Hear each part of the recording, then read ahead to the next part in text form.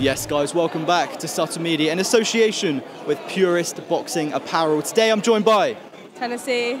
Tennessee. We're at the press conference. How are you feeling? Good, I'm feeling excited.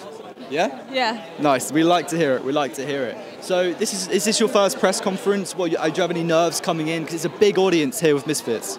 No. This is my first press conference, but I don't feel nervous for this, no. Okay, and what other press conferences, what a lot of people like to do is they like to get in their opponent's heads.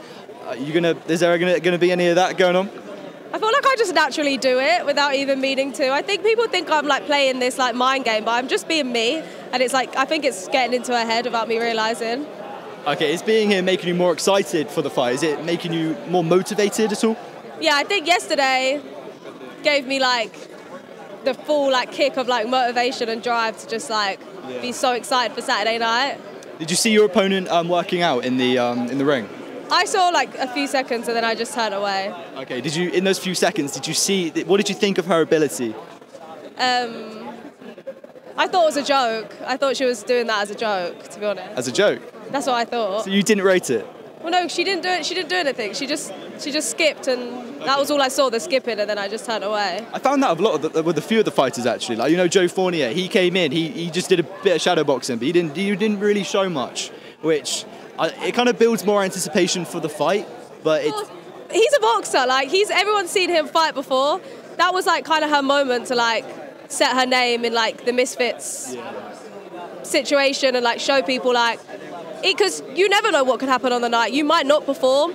So that open workout is kind of like your thing to show people this is what I can do when I'm like, Yeah. So I think she should have showed more. I think her coach should have let her do more.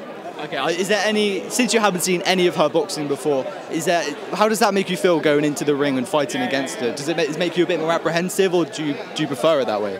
I think I prefer it that way. I feel like everything happens for a reason. And everything that happens for a reason always just benefits me somehow. And I think I prefer it that way because when I've been sparring and training, I've known nothing about the girls at the beginning. And it also gives me more confidence because when I know more about them, then I start overthinking the whole thing. Yeah. Whereas when it's just fresh and I don't know anything, it's like I give it everything. There's no part of my mind that overthinks it. So. Okay, all right, to the main event, KSI versus Joe Fournier. What's your prediction? KSI. What round? How many rounds is it? I think it's 6. I think it will go to the end.